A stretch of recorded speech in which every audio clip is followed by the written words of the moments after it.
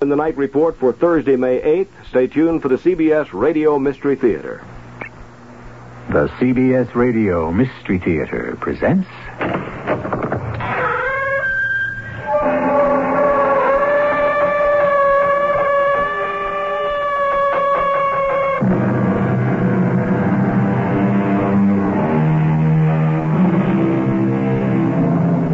Come in. Welcome. I'm E.G. Marshall.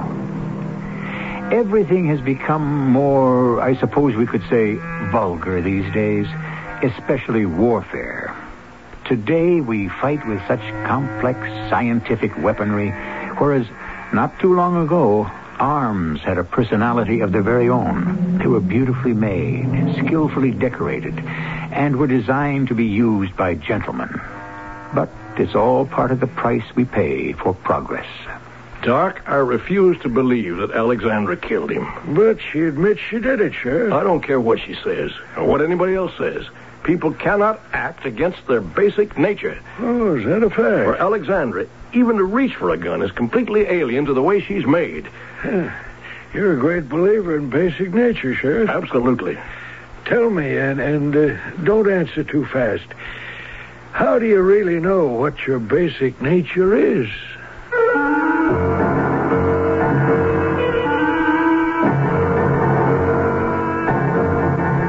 Our mystery drama, The 44, was written especially for the Mystery Theater by Sam Dan and stars John Beale. It is sponsored in part by True Value Hardware Stores. I'll be back shortly with Act One.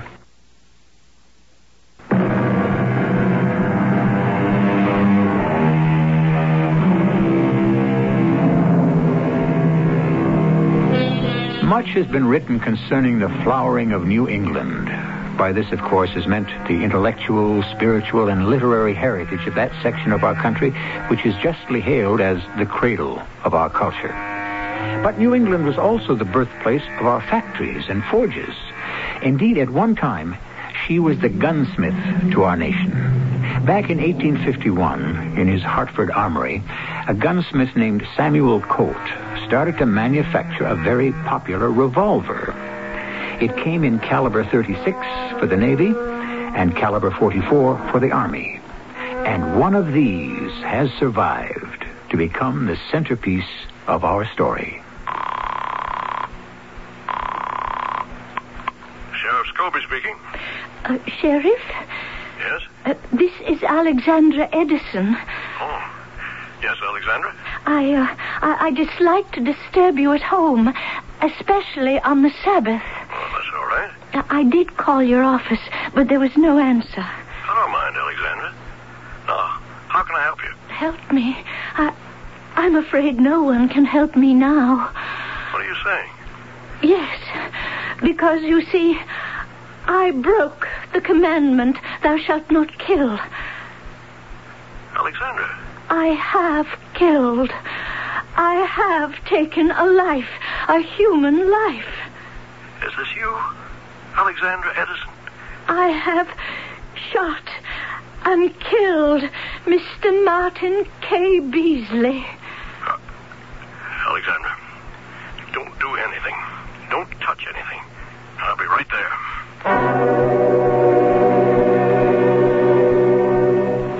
He's dead. Yes, I told you.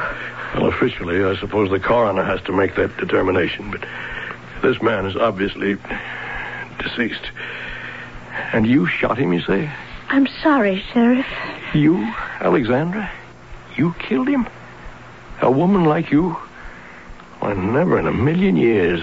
I mean... How little we really know about ourselves. What a mysterious and terrible creature is man. What did you kill him with? Well, I dropped the gun on the floor. The gun? That gun? Mm-hmm. Well, that's an antique. A Civil War pistol.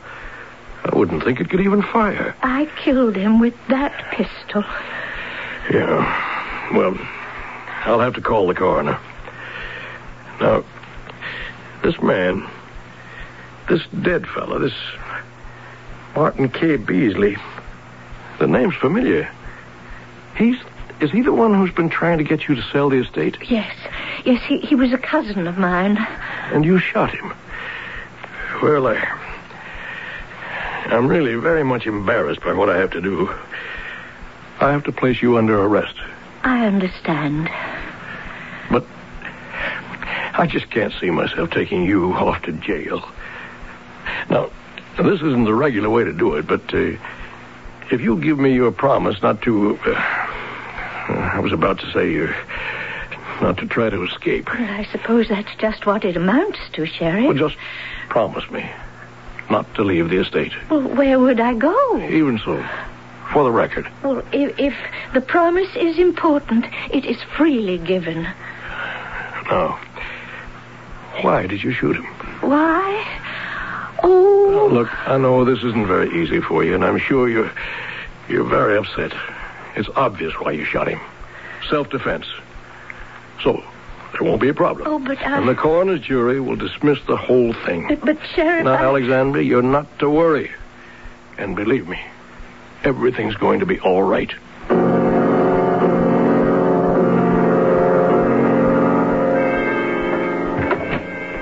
Sheriff Scobie?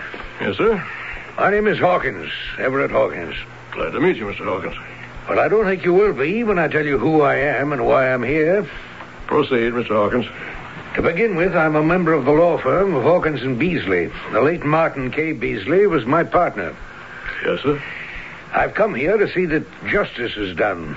Well, sir, nobody should object to justice. The thing is crystal clear. That mad woman shot him. I beg your pardon, sir? Come, Sheriff, it's a matter of record. That Miss Alexandra Edison is not sane. And where is this particular record kept? Oh, I see. I see what's going on here. A little conspiracy. All the hometown folks closing ranks around poor Alexandra Edison to protect her from the rapacious city slickers. Can you document that charge, Mr. Hawkins? The woman has confessed to murder. Why isn't she in custody? Why put her in jail? She's not going anywhere. Why subject her to needless embarrassment? That woman belongs in jail, and I demand that she be placed there at once. You demand? Believe me, no one wants to do Miss Edison any harm. Poor woman, poor, frustrated, unbalanced woman. Why hold her responsible for an act over which she had no control? Where are you headed, Mr. Hawkins? I shall suggest to the prosecutor that the state accept a plea of not guilty by reason of insanity. They'll put her in a sanitarium. She'll receive the best psychiatric care. And naturally, if she's declared incompetent, she won't be able to manage her affairs, huh? Naturally. She only had one relation, Mr. Beasley. Now that he's dead, his wife, Mrs. Beasley, is the heiress, and she should be appointed executrix of the estate. Poor Mrs. Beasley, she's in a state of shock. I'm sure she'll recover. You're a very cynical person, Sheriff. She's here in town. She came down last week with her husband to see if she could help him talk sense to poor Alexandra Edison. I'm sorry, Alexandra. I didn't want to put you in here. It's no disgrace to be in prison. I think of Thoreau and so many other good people. Alex, I want to talk to you about this Beasley fella. I understand he'd been after you to sell your land. And I refused. He threatened me. With bodily harm? Worse. He said he would have me committed to an insane asylum. And that's why you shot him? Well, I didn't mean to shoot him. I ordered him out of my house. He laughed at me, and it is my fault. I lost my temper, something I never did before. I saw that old pistol lying on the mantel, and I picked it up, and I said, "Get out." And he laughed again, and suddenly the gun went off. Just like that? One moment, I was standing there, pointing the pistol at him, and then it suddenly became alive. An angry thing in my hand. There was an explosion, a flash of fire, and black smoke. Then it was an accident. Oh, yes. Yes. But the fact is, you did pick up that pistol. Yes. Yes, I suppose it could be considered an irrational act. Look, don't you be the one to say that. But the very fact that one reaches for a firearm indicates a certain lack of balance. Please, Alexandra, it's going to be tough enough. Just insist that you fired in self-defense. I'm sorry to be bothering you at a time like this, Mrs. Beasley. It's all right, Sheriff. You came down here with your husband last week? Yes. I understand to help him persuade Miss Edison to do something with the land, the estate. Poor woman. Poor unfortunate woman. I bear her no malice whatever. I'm sure she isn't responsible. May I ask why your late husband wanted her to develop the place? You see, Martin was a member of a prestigious law firm, but we weren't rich. Of course, we would inherit the Edison estate one day, but we might have to wait all our lives. Oh, please, don't make Martin out a villain. No. And this land conservation, it was just a conceit on her part. Martin felt she could have let him have some of the property while he'd be young enough to enjoy it. What would be the harm? She claims he threatened to have her declared incompetent. Well, the fact of the matter, she is incompetent. Mrs. Beasley, I've known the woman all my life, and I wouldn't say... She's incompetent to manage her estate. You've met Miss Edison, haven't you? Yes, a week ago, when we came to town. I was with Martin, and we called on her. It was a very frustrating interview, and so when Martin went back again on Sunday, I told him he could go by himself. I wasn't having any more of Miss Edison. Oh, if I'd only known. Yes. Well, I'm sorry to have troubled you. Are they going to hold the inquest? Yes, just as soon as the ballistics laboratory verifies the murder weapon. Oh, why does it have to be verified? Everyone knows how he was murdered and with what. Why do we have this red tape? I can appreciate how you feel, Mrs. Beasley, but that's what the law is all about. Red tape. It's what holds our society together.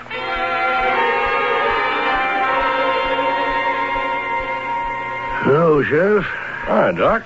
What's up? Well, I'm tying up all my loose ends. Got my autopsy report here. Ready for the inquest tomorrow. He was shot to death, wasn't he?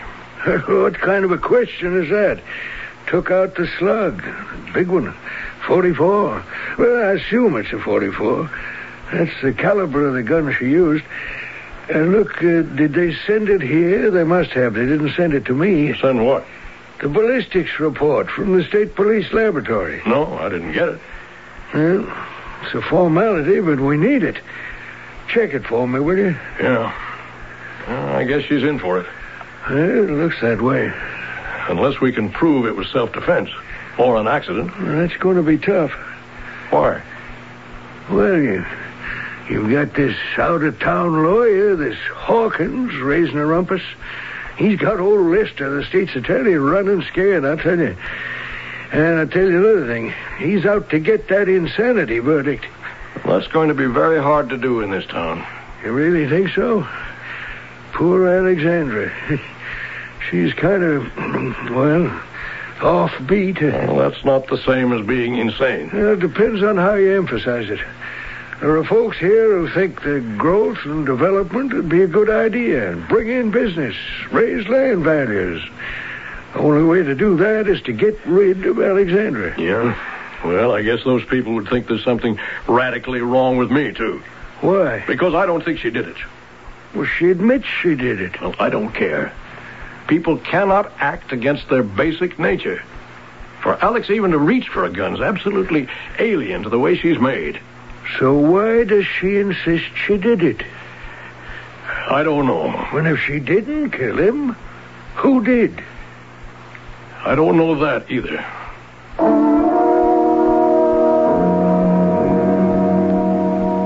Our basic nature. Can we act against it? More to the point, do we have a basic nature, or do we only think we do? How do you account for those people who lead quiet, orderly lives year in, year out, and then suddenly explode into violence and anarchy? For more than half of his working life, a Mr. Paul Gauguin, was a respectable, very bourgeois banker. Suddenly, he chucked it all and ran off to the South Seas to paint. What was his basic nature? I'll continue with Act 2 shortly.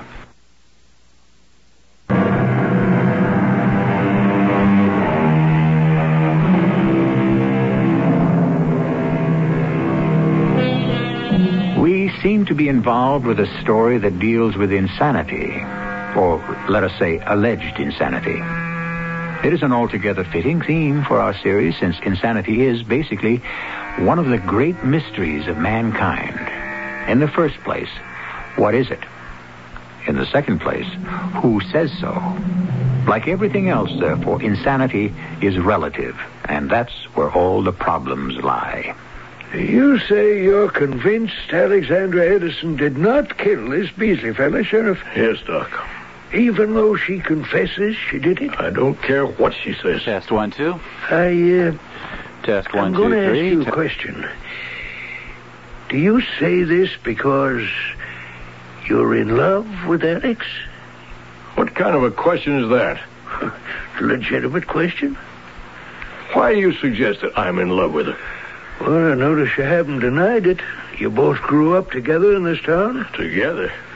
Listen, we may have shared the air and the water, but together... Hey, you still don't deny it. Oh, she was the golden-haired little princess who lived up on the hill in the mansion with the rich folks. Me, my old man was a town drunk. Well, let's just say he was a fellow with a problem. Thank you, Doc. Well, I was going to go away, get to college somehow, make something of myself, and come back as a somebody, and then... But she got sick, and I just couldn't leave. So I stayed and did the best I could. Mm-hmm. Did you ever talk to her about it? No. Well, for all you know, then, she may have been secretly in love with you all these years, too. She never really got over that illness, either. It made her kind of withdrawn, you know? But nobody can say she's crazy. Nobody.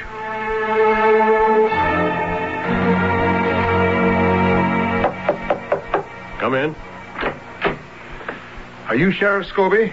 That's me. What can I do for you? I'm Sergeant Terry of the State Police. Oh, won't you sit down, Sergeant? With the crime laboratory. Work in ballistics. Oh, the coroner's waiting for the report. Did you bring it here personally? Sheriff, I don't have a report. That is, not yet. You don't have it?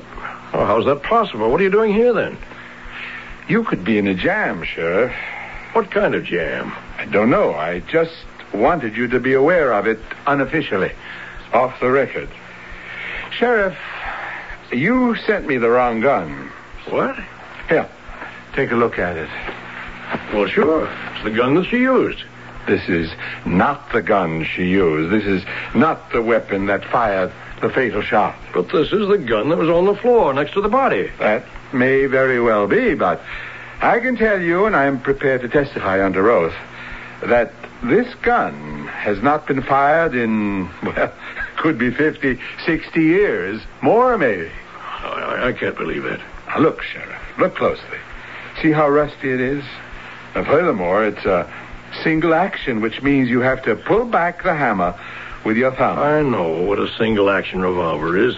According to the markings, this piece was manufactured in Hartford, Connecticut in 1859. I can only tell you that this was the gun that was fired. This gun, in its present state, could not be fired. It's the gun she said she used. Well, then she isn't telling the truth. But there wasn't any other gun. Sheriff, for whatever reason, you didn't send us the murder weapon. And I'm going to have to say so publicly. I just thought you should be the first to know.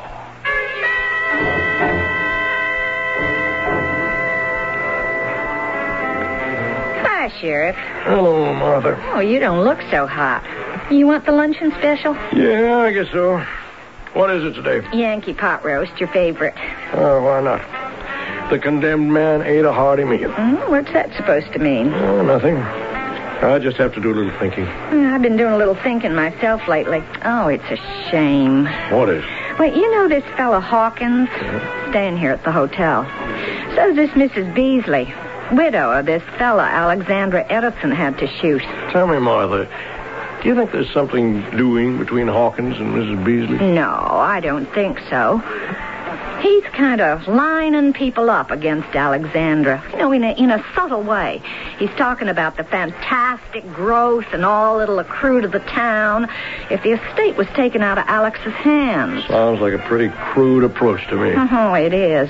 But it sinks in, and it churns around inside people's minds, whether they like it or not. Oh, it makes me mad. Is Mrs. Beasley helping him out? She keeps to herself pretty much. Well, she's had a shock. I don't think it was too much of a shock. They didn't get along, this Mr. and Mrs. Beasley. I could hear them in the room. You mean they'd fight? Oh, nothing physical, if you know what I mean. But she kept saying, I could kill you. I could kill you? Well, it might have been her way of speaking. But everything was, I could kill you. I could kill you for being stupid. I could kill you for being a coward. I could kill you for not standing up for your rights. I could kill you. That's interesting. Uh-oh. Oh, here's somebody coming who's loaded for bear, looks like. Well, I'll order you your pot roast. Sheriff, I demand an explanation of the incredible situation which has just been brought to light by the state police. You sent them the wrong weapon. Now, why would I do that? Well, I've been listening to the town gossip. People say you're in love with her. Are you making an accusation of wrongdoing on my part? I'm making a statement, Sheriff. There seems to be a considerable amount of irregularity going on around here, and I'm going to get to the bottom of it. And I'm warning you, your hands had better be clean. Doc, I don't understand it. I don't know how we can sort this thing out. You sure that was the gun near the body? Now, don't you start, Doc. It was the gun, the only gun. Well, I've got to hold an inquest. Alexandra's going to say that she killed Beasley with that pistol. A pistol that was laying on the floor. Lab is going to say that the pistol couldn't be fired. What kind of verdict can we come up with? You have to have the weapon. I know. Could she be pulling a fast one on us? Could she have killed him with another gun and then dropped this one near the body? In that case, what did she do with the gun she used? Well, got rid of it. Hid it. Destroyed it somehow. Oh, well, that's not easy. And she didn't have much time.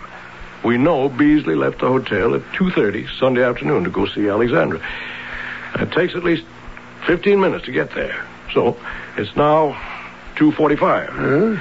At 3 o'clock, Alexandra calls me to say she's killed him. I'm there by 10 after 3. So in 25 minutes, she has to kill Beasley and get rid of the gun, assuming your theory is correct. 25 minutes can be a long time.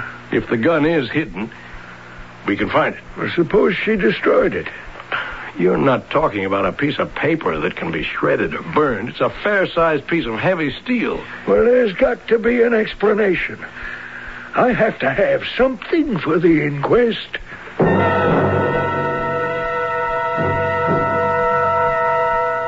Alexander, do you want to help me out of an awkward situation? Certainly. I have this problem. And it's really because of you. Me? You phoned me Sunday afternoon, told me you'd killed a fella. I arrive here and I see this Beasley lying dead on the floor. Yes. I ask, why did you kill him? You answer, self-defense. Well, it's true. I ask, what did you kill him with? You answer, the gun, lying there next to the body. Yes. I dropped it. No. I threw it to the ground immediately, like some unclean, defiled thing. Well, then, here's my problem. Alexandra, you didn't fire that gun. Oh, but Nobody has fired that gun in years. It's doubtful if it can even be fired at all. Who killed Beasley? I did. Where is the gun you used? Well, you took it from me the other day. That's not the gun. Please, Alex, tell me. I'll have to search the house, the grounds. Why don't you save me the trouble? Is it possible someone else killed him? Well, how could someone else have killed him? You tell me. All right. This could be a fantastic explanation, but it's no more far-fetched than the gun. Suppose someone else had a motive, and that someone else followed him here. He or she could have watched the two of you through the French doors on the patio.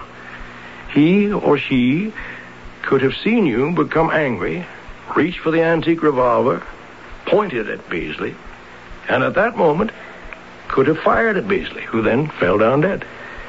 In the excitement, you actually might have thought that you fired the shot. Who would believe that? Think. Please, think, Alex. It's an old gun. It's heavy. It fires a very explosive charge. You would have felt it. You would have felt a shock in your hand and a tingling in your arm. Do you remember that kind of reaction? Please, don't ask me any more questions. But I have to. Please, Harry. I'm sorry, but it's my job to... Harry. You haven't called me Harry since we were in high school. Oh. I used to feel so great that you even noticed me. Who was I? Well, you were a very nice young man. Well, I'm still nice. Alexander, you can trust me. I know you didn't kill Beasley. But I did. No, not with that gun, that antiquated .44. Someone else did. And you know who it is. Trust me, Alex. You know you can trust me. You want to trust me. That's why you called me Harry. Please, don't ask me. I have to ask you. Well, all right. I'll tell you who killed Martin Beasley. It was my Aunt Emma. Your Aunt Emma? Yes, my great Aunt Emma. Emma Edison.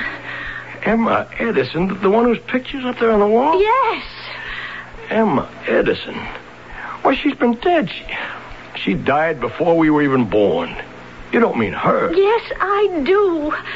She killed Martin Beasley. But that's impossible. Oh, Harry, you promised me I could trust you, and now you refuse to believe me.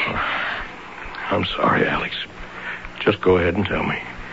How did your dead Aunt Emma kill Martin Beasley?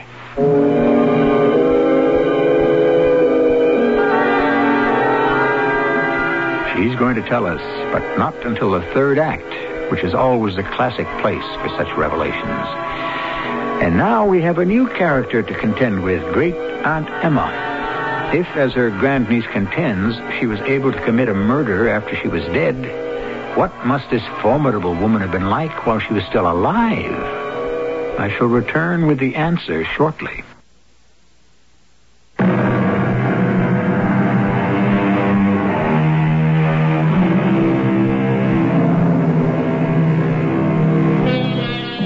Dead men, they say, tell no tales.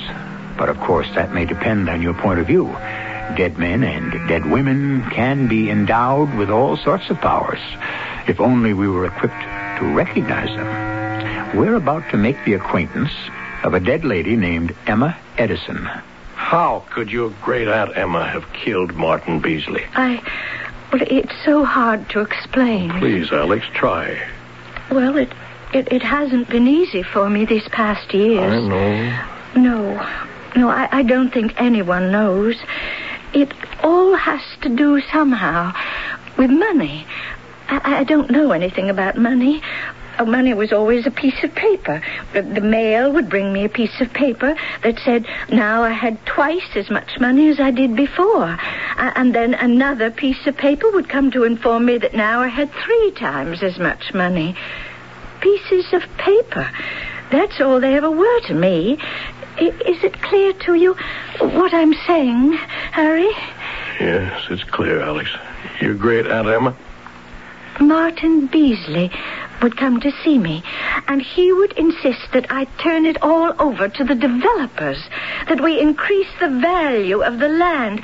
He kept saying he would protect his interests, and even mine. He tried to convince me that I would soon lose everything. And he threatened you? He told me they could have me declared incompetent. I was terrified.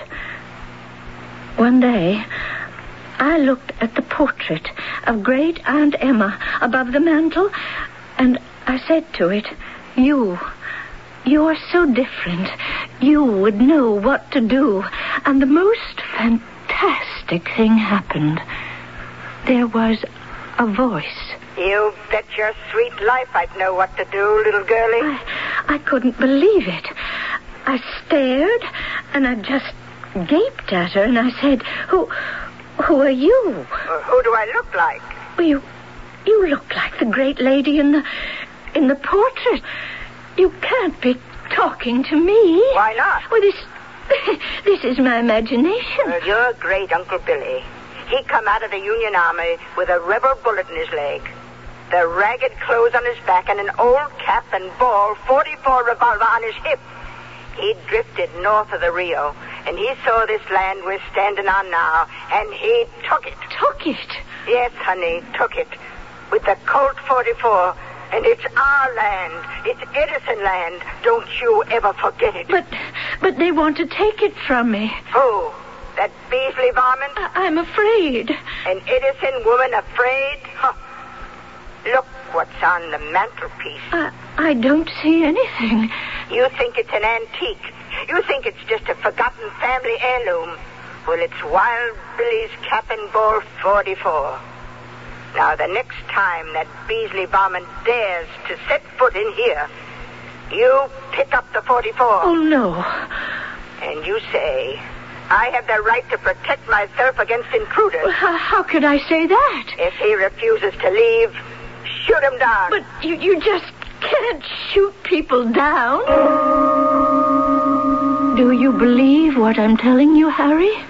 Cousin Beasley came back. It was more than a week ago, and his wife was with him, and I noticed that she looked at the gun. Yes? That's all. Cousin Beasley was telling me to do what he wanted, and she just kept looking at the gun. She asked me what caliber gun it was, and I said it was a 44. And what did she say? Nothing. And what happened? Nothing. He said he would give me till Sunday to think things over. And he came back on Sunday? Yes. At about 2:45, he was angry, abusive, and threatening. I was very frightened. And then I became aware of Aunt Emma standing beside me. You became aware of Aunt Emma standing beside you? Was Mr. Beasley also aware of her? No, because he just kept shouting at me. And Aunt Emma kept saying to me, Order him out. And I kept saying, I'm frightened. Pick up the 44. Go ahead. And I did. I said, get out. Shoot him. Shoot him. And I kept saying, I can't. And she... Yes? She took the pistol out of my hands, pointed it at Cousin Beasley, and she fired. I closed my eyes. I may have blacked out for a moment.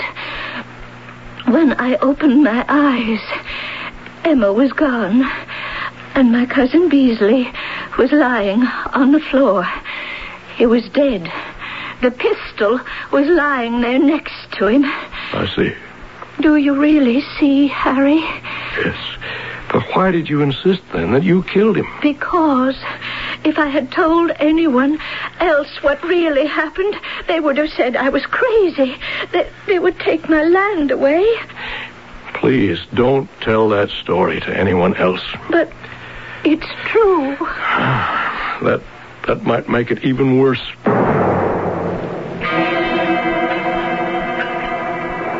Hello, Martha.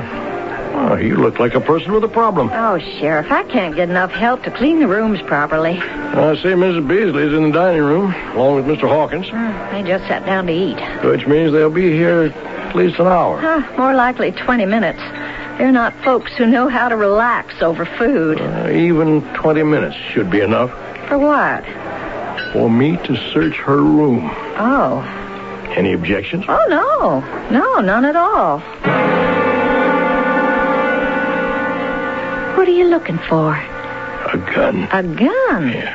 Are you saying she killed her own husband? Well, according to what you told me, she'd have liked to have killed him. Yeah, but twixt the wish and the deed, there's... But there's a gun. Go through those drawers, and I'll look through the closets. There's not a sign of a gun of any kind. I guess it isn't here. Hey, well, what are you looking in the wastebasket for? Well, you never know. Oh, she certainly wouldn't have thrown a gun into the wastebasket, would she? No. But she did throw something else in here. What is it? You complain about how it's hard to get your maids to do a thorough job. Well, I certainly do.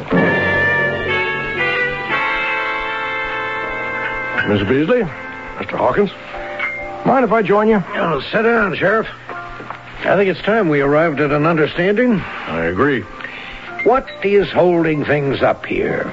What are you people trying to pull? When is that coroner going to hold his inquest? I believe he can hold it this afternoon. Well, why doesn't he? He's hoping something might turn up. Something like what? Something definite. Otherwise, he'll have to have a verdict to the effect that Mr. Beasley's death was caused by a person or persons unknown. But Mr. Beasley was killed by Miss Edison. Who says so? She says so. Well, she may have been nervous, overwrought. But everybody knows she killed him with that antique pistol. If you contend that she killed him with that .44, then we have the testimony of expert witness Sergeant Terry of the State Police that the gun in question could not have been fired. Well, it doesn't matter. I don't care if she killed him or not. Her conduct is sufficient evidence that she is not competent. Which is really what you're after. You want Mrs. Beasley here to succeed to control of the estate. And I don't think there's too much you can do about it. If you're willing to grant that Miss Edison did not kill Mr. Beasley, then we open up a fascinating line of inquiry. Who did? And how? Now, that's not my problem. It does become your problem if the killer is Mrs. Beasley. What are you trying to imply? Now, don't say a word. It's good lawyer's instinct. Shut her up. How dare you make this abominable accusation? It's a speculation. Let us suppose that Mrs. Beasley follows her husband to the Edison house on Sunday, watches the activity through the patio doors. Sheriff, I'll have you know. And she sees a frightened, angry Alexandra threaten Beasley with that antique revolver. Mrs. Beasley here has another .44, which she fires through the open door. Of all the ridiculous... Poor, terrified Miss Edison actually believes she herself is the killer. You couldn't prove a word of this. All you have is speculation. Well, I never said it was anything else. Then we don't have to listen to it. You don't have a shred of evidence. Well, I do have a shred of something. It's a piece of paper. A receipt from a hardware store in Calvin's Corners, which is some 20 miles from here. A receipt for the purchase of one box of .44 caliber cartridges. Why did you buy a box of .44 caliber cartridges, Mrs. Beasley? Jeanette, don't say a word. Oh, what's the use? They can prove I bought the shells. And why? I wanted to kill him. Jeanette. But I didn't. I had this absolutely rattle-brain, crazy idea. When I was at her house with him, I saw the gun. I figured if I could get a shell for it and kill him with it, it could be pinned on her. As your attorney, Jeanette, I warn you. But I didn't do it. I bought the bullets. I sneaked back there one day. I saw her out walking. I got into the house, and I couldn't even load that stupid thing. It was an old-style gun. It couldn't take a modern-type cartridge. Whatever the reason, I hated him. He was such a jellyfish. It could also be assumed that the reason you bought the shells was because you had a .44 caliber revolver of your own. And after you used it, you disposed of it somewhere. Oh, that isn't true. Sheriff, you couldn't prove that. I notice you no longer have that fine edge of certainty in your voice, Mr. Hawkins. Well, what are you going to do? I can't withhold evidence, but I won't push. If both of you agree not to bother Miss Edison anymore.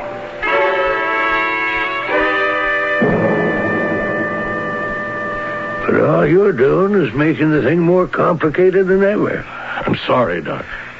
If Alexandra killed him, how could she have fired the gun?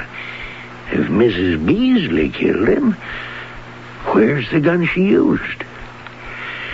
And there still may be one more possibility. There could be someone who ain't telling all he knows. Who? You. Me? What more could I possibly know? You're head over heels in love with her, and maybe now there's a chance for you. So you decided to save her. How could I do that?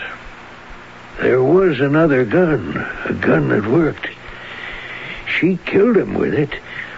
You were first on the scene, so you put that gun in your pocket, and you threw that old antique pistol on the floor. You can't believe that, Doc. Oh, I could. But I could never prove it. I got maybe half a ton of suspicions, but I don't have one single ounce of proof. Nor am I likely to find any. So, as coroner, what's going to happen, Doc? You're probably going to get married to Alexandra Edison.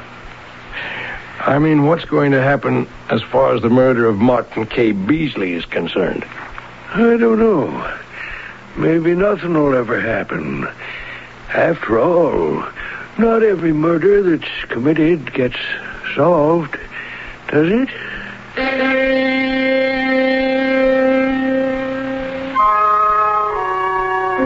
No, it certainly doesn't. And if you like everything nicely rounded off and tied up in a neat little package, we cannot deliver it this time. But that's how life works out most often, doesn't it? As the poet said, the road to resolution is paved with doubt, and the more you question, the less you find out. Our problem is we may have found out too much. We shall discuss this further shortly.